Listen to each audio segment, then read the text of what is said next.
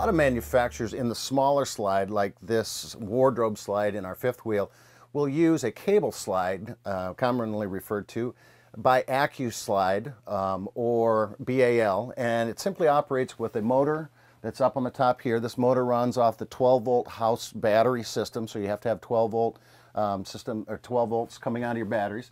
It's just a gear at the top, and it'll pull these chains and then in turn pull the cable. So on the side of the flange here, we have a cable on the top and on the bottom. It's hooked to the inside one here.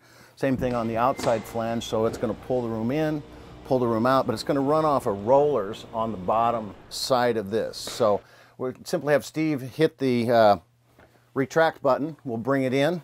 We'll see how those cables pull. Okay, and then we'll do the same thing going out. Runs off the rollers on the bottom, cables with the pulleys, pull the unit all the way in, nice and flush, and then it has a seal on the inside and the outside, and a flange that's going to wipe that room off. So runs very quietly, very quick, gives you a lot of extra room in the bedroom.